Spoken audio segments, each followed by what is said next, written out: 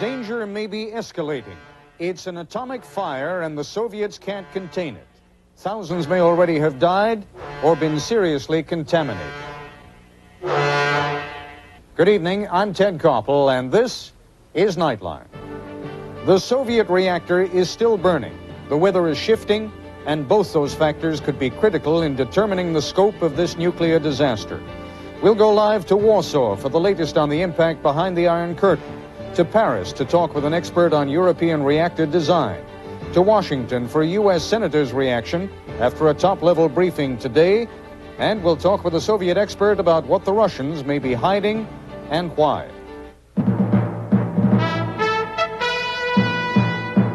This is ABC News Nightline. Reporting from Washington, Ted Koppel. When a similar accident happened in Great Britain, and you'll be hearing more about that in a few minutes, British authorities suppressed the details for more than 25 years. It is hardly surprising, then, that the Soviet Union, which has an infinitely more secretive tradition, is revealing only the sparsest information about its own nuclear disaster. But disaster is how even the Soviets are describing it. But where they concede 2 dead, diplomatic and other sources claim that more than 2,000 may already have died. Where the Soviets claim that the radiation situation is stable, U.S. intelligence sources insist that the graphite core of the reactor is still burning and spewing radiation into the atmosphere. The traveling White House press corps with President Reagan in Bali has just moments ago been briefed on what the U.S. government has been able to learn. Joining us now live by phone from Bali, ABC's senior White House correspondent Sam Donaldson. Sam, since I don't know what you have just been told, why don't you bring us up to date? Give us the headline. Well, Ted, the Press Secretary Larry Speaks said a few minutes ago that based on the data that the United States is collecting, the fire in the 4th graphite reactor is in fact still burning. The fire has destroyed the reactor, which began with 200 tons of uranium interspersed with 1,700 tons of graphite. And Speaks says that as long as the fire burns, radiation will continue to be expelled from that fire. Speaks says no one in the world has experience in dealing with this kind of fire. Now, there is a cloud of radioactive material moving across the Soviet Union. Speaks says it is too early to determine whether it will reach the United States, but he says even if it does, it is highly unlikely, and I want to stress that's his language, highly unlikely that there would be a level of radiation that reached the United States that would be dangerous to public health. Now, as to the Americans that may be in the area of Kiev, Ted, Speaks says the U.S. has no accurate count, since Americans traveling in the Soviet Union don't have to inform the embassy of their whereabouts, but there is a group of American students in the Kiev area, we believe. We have no information on them, and the Soviets have not told us anything that would suggest that any Americans had been involved in a casualty list. As far as help for the Soviet Union, Assistant Secretary of State Ridgway expressed to the Soviet charge in Washington a few hours ago that the United States stood ready to help, and we very much regret what's happened. But so far, the Soviets have apparently not asked us for a great deal of help. All right, Sam, let me just throw one quick question at you, and I don't know if you have the answer to this. As you heard in the introduction to this program, we are somewhere between 2 and 2,000 in terms of fatalities here. The Soviets are acknowledging that 2 people have died. Diplomatic sources are saying it could be as many as 2,000. Did Larry Speaks have anything to say on that subject? He was certainly asked and said he had nothing to report on casualties. He had no casualty figures. As you know, Ted, they're very shy about revealing anything that would suggest that the United States, through our national technical means or any other method, has information that is not public. But Speaks did flatly deny that we knew about this accident before the Soviets made it public. There is a report, as you know, that we learned about it perhaps late Friday or early Saturday through our own spy satellite or some other intelligence means, but Speaks says that's not true. All right, Sam Donaldson, thank you very much for that late update. We, of course, know little of what Soviet authorities are doing for their own people in the immediate vicinity of the accident, but in neighboring Poland, authorities have taken immediate and decisive action. Standing by live in Warsaw is ABC correspondent David Ensor. David, what's happening in Poland? Ted, the government has banned the sale of milk, restricted it, and a special government commission has been set up which has arranged emergency measures, emergency plans that are being drawn up just in case, as well as measures to control contaminated food, which they think there may be. In about 2 hours' time, all the young school children of northeast Poland are going to be given a one-time dose of iodine as a preventative measure against the effects of radioactivity. Now, this may sound like a strange. All Poles avoid milk. David, this may sound like a strange question because obviously we are accustomed to hearing things in some kind of a context, but are the Polish people being told what has happened in the Soviet Union, and are they being given any information whatsoever of what the dangers to them may be? They are being told that there has been a nuclear disaster in the Soviet Union, and it is being stressed to them that although a radioactive cloud has passed over Poland, there is no real danger to human life. That's the phrase that the announcers and the government officials keep using. No real danger to human life. The danger to human health, however, may be considerable near the border. It's not clear. The Polish Institute of Physics is saying that radioactivity levels are 20 times the normal level in Białystok near the border. They are 6 times the normal level here in Warsaw. All right. Are they being told what's happening in the Soviet Union, or is that wonderful custom behind the Iron Curtain of getting information by word of mouth? Is that providing any information? The television and radio are saying that there's been this disaster at a Soviet nuclear plant. They only started saying that earlier today. Yesterday they were saying there might have been an accident in Sweden, but now they're saying it's a Soviet accident. As far as word of mouth around Poland, Poles are rather philosophical about problems that come their direction from the east. They're not surprised by them. All right, David Ensor, many thanks. Later in this broadcast, we'll be talking with Senator Alphonse D'Amato of New York, who insists that the Soviets have an obligation to share whatever they know about this accident. And we'll talk with Soviet expert Marshall Goldman about what the Russians aren't saying and why.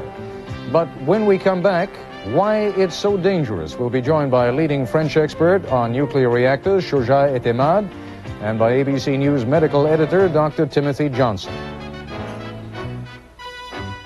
There are 100 nuclear reactors in the United States, supplying 16% of the nation's electricity. And 1/2 of the U.S. population lives within 100 miles of a nuclear power plant. Regionally, the New England states are the most dependent on nuclear power for their electricity, followed by the southeastern and middle Atlantic states. This is ABC News Nightline, brought to you by Kraft. What's this? It sure isn't our macaroni and cheese. Presenting Velveeta shells and cheese dinners. Why did Mommy switch? Velveeta shells and cheese dinners taste creamier because we start with creamy Velveeta cheese sauce, not a powder. We liked our old macaroni and cheese. With pasta shells that hold on to that creamy Velveeta. This tastes creamier than our old macaroni and cheese. I hope you learned your lesson. Velveeta shells and cheese dinners taste creamier than the rest because it's Velveeta. How do we know Ford is producing the highest quality cars and trucks designed and built in America? Because a nationwide survey tells us so. The survey covered owner-reported problems in areas like engines, electrical systems, brakes, starting and steering. And as a group, Lincoln's, Mercurys, and Ford cars and trucks were found to be the highest quality cars and trucks designed and built in America. That's what happens when you make quality job one. Quality is job one. We're way overstocked here at the Jim Reed Auto and Truck Discount Center. Over 1,000 cars and trucks clearly marked with the retail price and the Jim Reed discount price. Import buyers, we're closing out 93 Subarus and Isuzus, cars and trucks, and you save 3 big ways. Get the Jim Reed discount plus closeout price, plus beat the coming price increase to save nearly 5% more during our $9 million inventory reduction sale through April 30th at the Jim Reed Auto and Truck Discount Center, exit 209A, downtown. Wouldn't you like to save 50% on your clothing and look like $1 million? You can with fine men's clothing from Berry Manufacturing, because we sell factory direct to you. From elegant formal attire to contemporary casual wear, Berry's got your size from 35 short to 60 extra long. At Berry, you'll save 50% on sport coats, suits, slacks, tuxedos, shirts, and shorts. So don't pay high retail prices for real quality. Shop Berry Manufacturing, where factory direct prices and fine clothing have been our trademark for 85 years. Nuclear disaster in the Soviet Union. Fires still burning out of control. The danger may actually be increasing. Tomorrow, watch ABC's World News Tonight. A Soviet diplomat in Finland today called it the worst nuclear accident in history. Have the potential dangers been overstated? Joining us live now in our Paris bureau is Shoja Etemad, a nuclear safety consultant and nuclear reactor designer. And in our Boston bureau, ABC News medical editor, Dr. Timothy Johnson. Mr. Etemad, in very simple language, so that I can understand it, if you would, please explain to me the significance of this graphite core that is supposedly burning in the middle of the reactor. I don't quite understand. What do you mean by the significance? Well, I mean, why is... Well, yes, what is the danger of that? Why is it burning? This is something which is quite unforgivable. Forgivable is the fact that we've had the same accident about 30 years ago, and we haven't learned any lessons from it, considering that everything was kept very secret. In fact, it's a habit within the nuclear industry to keep everything secret, since we consider that secrecy is part of the protection that we provide for the reactor. All right, but let me interrupt you, because what I really need to know is, why is that so dangerous to the population in the area? The fact that there is a fire that is still burning. Two questions. One, why is it so difficult to put that fire out? And two, what is the danger of that fire? First of all, the fire that we had in about 30 years ago in England, we managed to put it out finally when nothing was working with the fireman's hose, which we just went in and poured water on it. In this case, we just can't do it, because it's not a small research reactor, it's a huge monstrosity of graphite, which would be impossible to just get any close to. It's lethally radioactive, the environment. We have to manage to establish cooling channels within the reactor in order to cool it up, or just let it burn and to burn itself out. Now, by burning, what is the danger of that? Is the fire itself carrying the radioactivity into the surrounding area? Not only, the graphite itself is used as a moderator. Moderator, that is to say, it controls the nuclear chain reaction. We slow down the neutrons so that we can have a better thermal efficiency. The moderator, the graphite, when it gets hot and it goes, it's burning, it will become more and more effective and increasing the chain reaction. So as a result, we don't know. The fact that the graphite is going higher in temperature is making the uranium burn faster, more, or less. So we just don't know. So in effect, then, we are getting more radiation the longer that fire continues. Is that an accurate statement? It is quite a possibility. Unfortunately, nobody at this stage knows, but it is there's a strong possibility that the graphite is going to make, while burning, is going to make the uranium burn faster, and it's going to get hotter and hotter. All right, let me switch now to Tim Johnson in Boston. Dr. Johnson, there are supposedly some 50,000 people in close proximity to this nuclear reactor. Radiation is being spread. Unfortunately, we cannot say at this point at what level. But what does radiation do to people who are within a mile or so of a nuclear reactor? Well, distance counts for something, but the ultimate criteria of damage is the amount of radiation received by the body and how fast, how intensively that is received. Assuming worst-case scenarios that they are receiving rads in the range of 500 to 1,000, this is the kind of exposure that can result literally in death within hours from what is called the cerebral or brain syndrome. These people have brain damage, they become confused, they have convulsions, they wander around. These are the pictures we tend to remember from these kinds of exposures, or that have been made dramatic on television presentations, and this can result in death within hours or days. At lesser levels, but of still intense exposure, people can have further damage to other parts of the body, including the intestines, the blood-forming system, and they will die within days or weeks. So depending on the amount of radiation received by a given person at whatever distance, they literally can die within hours or days or weeks. Now, as the distance is further away from the reactor, as the level of radiation is lower, is it possible that death can then be put off by months or even years, that people get long-term damage, which we won't even begin to see for quite some time to come? You've put it very precisely, and to me, in some ways, that's almost the more frightening aspect of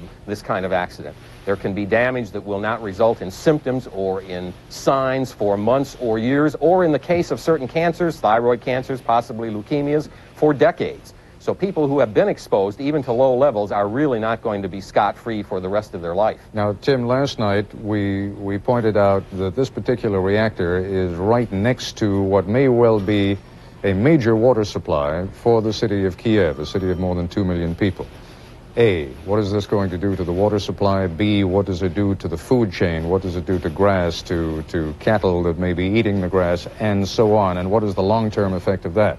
The potential of this radioactive cloud and continuing radiation to contaminate both water and food supply is enormous. Again, unfortunately, we won't have answers for years and decades in some cases to just how great that contamination was, how widespread in the water and food supply it might be, and what its effects are. But that's part of the frightening aspect. It will take decades to know the answers to the questions you ask in this moment of time. All right, Tim Johnson and Shoshaya Temad, if you'd be good enough to stand by, please. When we come back, we'll have a report on the human costs of previous nuclear accidents throughout the world.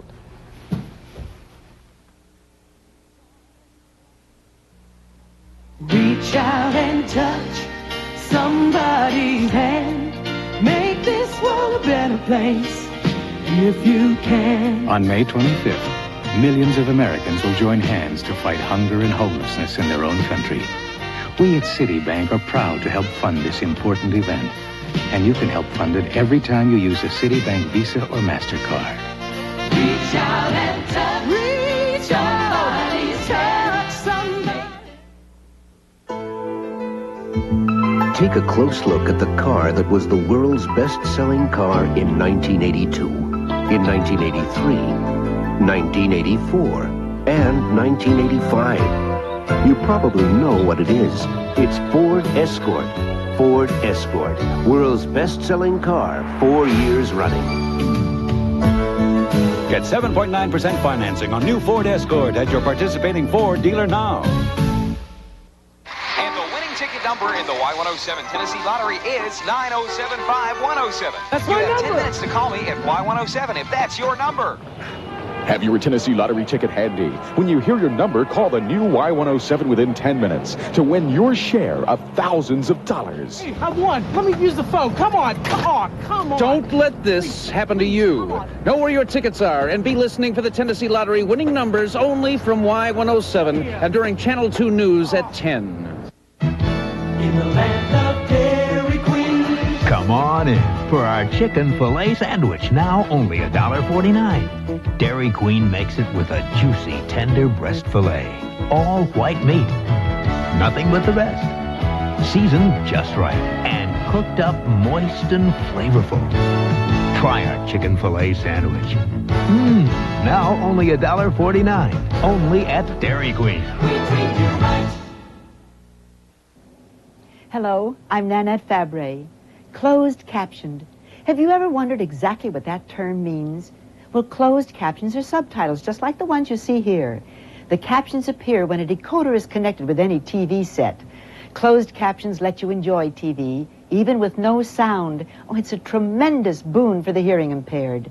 For more information, call this toll-free number, 1-800-528-6600. Thank you.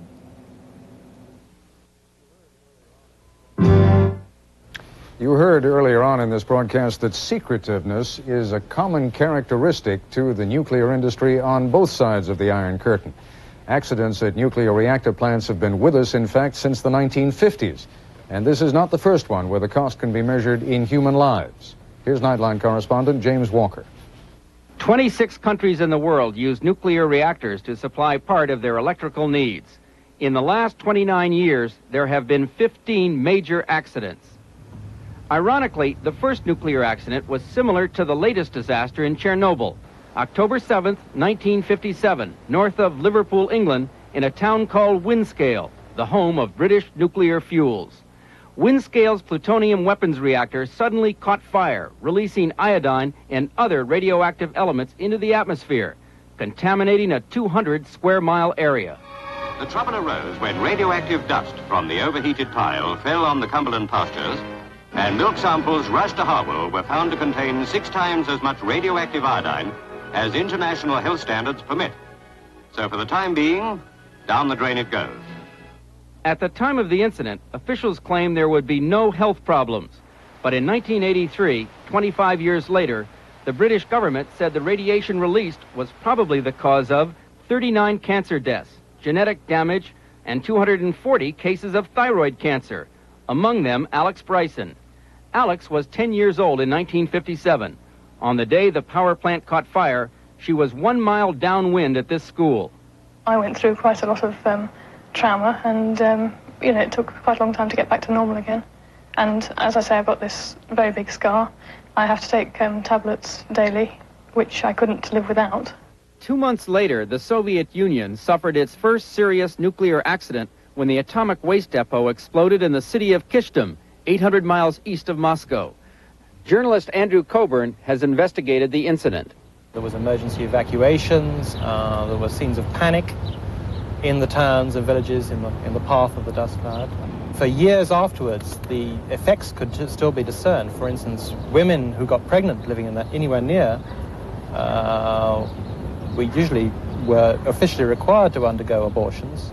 All fresh food that was grown in the area had to be checked with a Geiger counter. Soviet authorities tried to cover up the accident, but exile scientist Zoriz Medvedev says the damage was so widespread that 33 villages had to be destroyed. It was necessary to destroy villages in order to prevent people from returning back for their possession, for their things. So it was deliberate destruction by officials rather than by the explosion as such. 8 of the 15 major nuclear accidents have occurred in the United States. 1961, Idaho Falls, Idaho. An experimental reactor goes out of control, killing 3 technicians. 1966, Detroit, Michigan. The core of an experimental breeder reactor partially melts, but safety equipment averts a disaster. 1975, Decatur, Alabama. 1 worker with a candle sets off a $100 million reactor fire, lowering the cooling water to dangerous levels. But the accident that almost ended in disaster occurred in 1979 at 3 Mile Island outside Harrisburg, Pennsylvania. This is news from WKBO. Metropolitan Edison Company officials had to shut down their 3 Mile Island nuclear power station's unit number 2 this morning after an accident occurred within the plant's turbine system that resulted in the release of radioactivity into the atmosphere. There was a partial meltdown. Some uranium melted. Today, 7 years later, no one knows exactly how much radiation was released over the countryside. It was raining. The wind was blowing quite strongly. When I went out on the porch, the wind stopped, just stopped. And all of a sudden, there was a wave of heat just rolled over me. It was 3-4 weeks later that I noticed my hair coming out, and it was getting gray. It was white, I should say, white all through it. We saw a 10% increase in sterility in our cows. We experienced stillbirths, abortions in the cows, in the goats, decrease in production for the ducks that we had here at the time. We had severe retardation in the cats, unable to walk, unable to develop, abortions in the cats. But scientists believe that Saturday's disastrous meltdown at Chernobyl was more serious because, unlike 3 Mile Island, there was no containment building surrounding the reactor core. At 3 Mile Island, there was a partial melting of the reactor core, but the reactor vessel remained intact, and the containment structure contained most of the radiation which was released. Whereas here in the Soviet Union, it seems almost certain that there's been a rather large melting of the reactor core. It should be noted that there are 8 reactors operating in the United States that do not have containment structures. Officials, however, at the Department of Energy say that safety in these cases is not a problem because the reactors operate at lower pressures and at lower temperatures, making containment buildings unnecessary. But it's also worth noting that one of the problems that people around the world are learning about is that officials always maintain that everything is all right. All right, that is, until something goes wrong. This is James Walker for Nightline. When we come back, the impact of the Soviet nuclear disaster in Washington and in the Kremlin. We'll talk with Senator Alphonse D'Amato, who today urged President Reagan to seek international inspection of Soviet nuclear plants. And we'll be talking with Soviet affairs expert, Professor Marshall Goldman. Miss Jones! Oh, no, Miss Jones, 25 in red. Because work is tough enough, there's Canon's NP3525 dual-color copier. It lets you change colors. Not the grapes in red, just the apples. And it's the only copier that copies in two colors at the same time, with just a touch. Oh, forget the grapes, just give me more apples. Canon's dual-color copier, with a singular difference. For information, call toll-free 1-800-OK-CANON. There's a special kind of Cadillac, the new 1986 Seville, the ultimate Cadillac. Very new, very sophisticated, with road manners to match.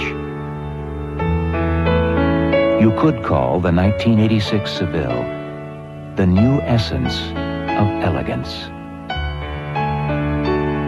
Best of all, it's a Cadillac.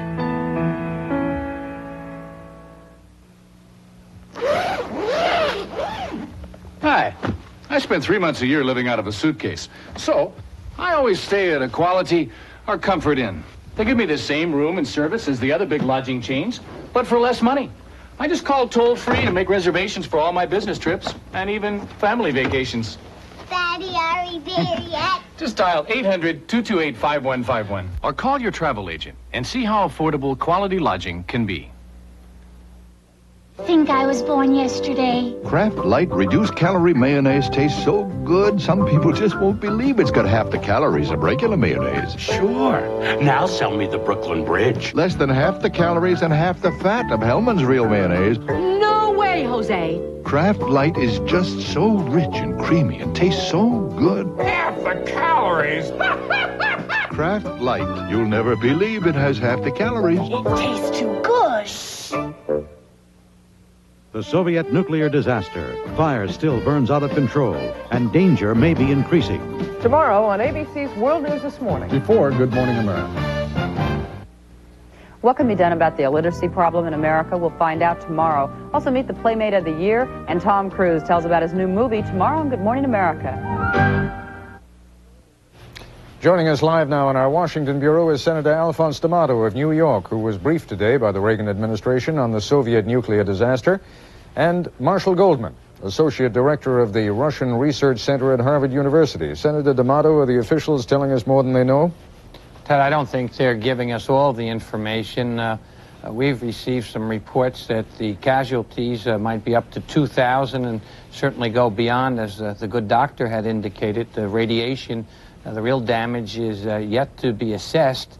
The fact of the matter is, though, that really the Soviets were terribly derelict. I think their conduct was reprehensible in not reporting to the world, as well as to their own people, the dimensions of this disaster. And I think they're going to continue to unfold in spite of their reluctance to come up with the facts. Let me just interrupt for 1 second to warn our affiliates that we're going to be going a little bit over tonight. I hope you'll forgive us, but as you know, we had some late information from Bali where the White House was briefing reporters, and we had Sam Donaldson at the top of this broadcast, something which we did not have, so we're going to continue just a little bit beyond our normally allotted midnight hour.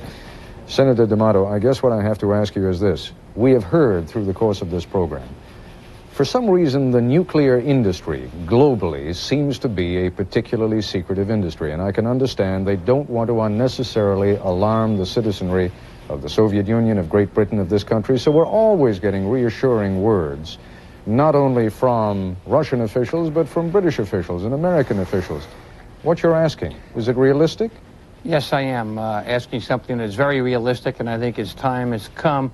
I've written to the president, and tomorrow we'll be sponsoring a resolution along with Senator Nichols that calls for the International Atomic Energy Agency to monitor these plants throughout the world, including the Soviet Union and the United States. They now do it under the offices of the UN, under the Nuclear Non-Proliferation Treaty. They monitor 120 plus countries. As a matter of fact, they were in the process of getting agreements from the Soviet Union to monitor this installation.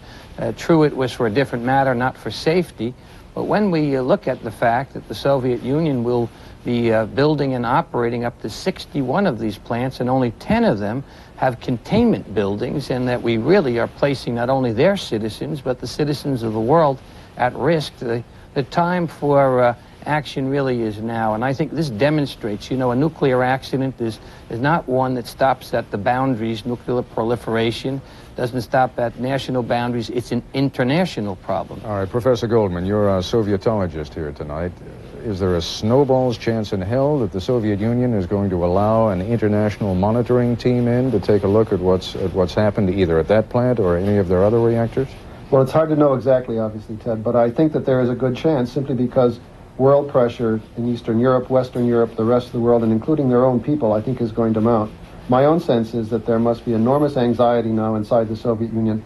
The sparse words that are getting out officially from the Soviet government only serve to fan the concern and the fury, what they're doing to their own people. And it'll be very interesting to see what happens on Thursday, which is May Day, and a big celebration where the leaders have to expose themselves to the international press and other leaders. And I have a sense that this is going to come to a head. I don't think that they can go back and conduct business as usual. I just don't. This is too significant a phenomenon. Now, Professor Goldman, what any good Sovietologist has to learn, and you're one of the best, is how to read between the lines of those official statements. What are you seeing between the lines of what they are saying publicly? And they've actually said a surprising amount. They have said a surprising amount, and I think what's happening is they're beginning to realize that they've made a disastrous public relations mistake here. And that they need help. They have to recognize that, and indeed, if they don't get help, the situation is going to become worse. All right, I want to go back to Paris for a moment, to Mr. Etemad. You had some points you wanted to make. Please go ahead and make them. First, and when I talk about being secretive, it's not only secretive, you know, we don't keep the secrets only amongst ourselves. We keep the secret, the technical shortcomings secret from the... I'm afraid we've just lost audio to our Paris remote, so Monsieur Etemad, I hope you'll forgive us, and let me go back then to Senator D'Amato. The question becomes, how much are we capable of knowing independently? I mean, this is verification, national means of verification in a manner that I guess we had not expected to use. Some of us are under the impression that our satellites and our capacity of intercepting radio broadcasts and so on tells us almost everything we need to know. Do we in fact know everything we need to know? Well, no, Ted, we really don't. The dimensions of actually the loss of life, for example, and the physical injuries sustained is still somewhat up in the air. We get that through other sources, not from spy satellites. Of course, we do know that there was a very real explosion, a tremendous one at that site. But we are still dependent upon intelligence information and information we get from allies, and that kind of information is just really beginning to sift through. And we really do know, although the CIA has not given us a confirmation of the magnitude as it relates to the number of casualties. And there we're getting conflicting reports, but obviously even the Soviet Union is beginning to up its estimates. They now say that somewhere under 100 people may have died. We get information that figure may well go into 2,000 plus. All right, Marshal Goldman, we've almost got to wrap up, but I'd like you to do one more piece of interpretation for us. When you hear the Poles taking the kinds of measures that they are taking, that almost has to be with Soviet concurrence, does it not? And what does that mean? Well, not necessarily. I think that the East European countries are sincerely frightened by what's happening because they're downwind of what's going on. But it may very well be the Soviets have no choice in this matter.